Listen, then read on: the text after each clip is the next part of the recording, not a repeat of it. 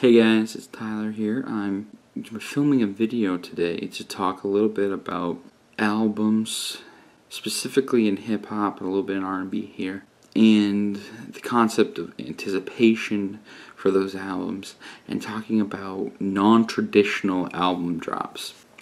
So, the first one that comes to mind when you think about this is obviously, a little while back we had that Beyonce album. We didn't even know Beyonce was planning on dropping an album. And then she drops this album late at night, puts it directly to iTunes without advertising it, without us knowing anything at all.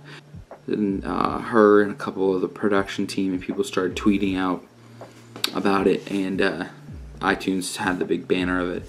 And so it was kind of out of nowhere, and that album recently was up for Album of the Year, ended up losing to Beck, which is another controversial thing. But this album drop was a big deal because it showed the influence of Beyonce. It showed her power that she had over the music industry, and more specifically over the fans. Without any notice, she can just drop an amazing album, and it can sell incredibly well without any advertising, because she didn't even put out any of the amazing singles from that album until the album had already dropped. Once people heard Drunken Love and Partition and this new kind of more sexy side of Beyonce with more hip-hop influences in the beats and stuff, it was a big deal. People loved it, and that album sold incredibly well. It sold even better after the singles came out, but it was selling like gangbusters even before the singles dropped. I think this is a really important moment in music because Beyonce is kind of showing the industry, which in a lot of ways is kind of stuck in a rut. I mean, ever since Napster and then iTunes, I mean, the industry has been struggling. And I think Beyonce was flexing a little bit on the sake of the artists. And then there's another artist who I think is super important when it comes to selling albums, and that's J. Cole. I know he's not the most popular rapper. He's not like as popular as a Drake or a Jay-Z, but he sold that album, his first album, Cole World, The Sideline Story. Workout was kind of a big single, but it didn't get that big compared to the first week's sales of that album. And I think the reason why was, I think Cole has been vocal about this himself, is that it was because of fans. He had a rabid, loyal fan base, me included, who went and bought the album because of they had heard his mixtapes before, and they loved all his mixtapes leading up to that. And when he said he was going to drop an album, people were going to buy that album regardless of a good single. And that was really evident in J. Cole's latest release, 2014 Forest Hill Drive, because 2 weeks before the album came out, he said, I'm going to drop an album in 2 weeks.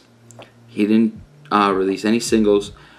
A little bit before the album came out, a couple days maybe even, he put out a short video of him riding a bike through Fayetteville, listening to his headphones, and it had the music from the intro track, the Do you wanna be free? That song.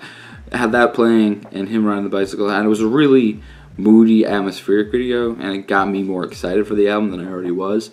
But he, who is not even the biggest name in rap, had a #1 album without advertising and with 2 weeks notice. It was a big deal. You know, he had shown previously that you can sell albums without singles, and a rapper can sell an album without a single. And he also then just showed that it didn't even take that long to get people anticipating an album. And then we have things lately where Kendrick's album date leaked and then didn't end up coming out.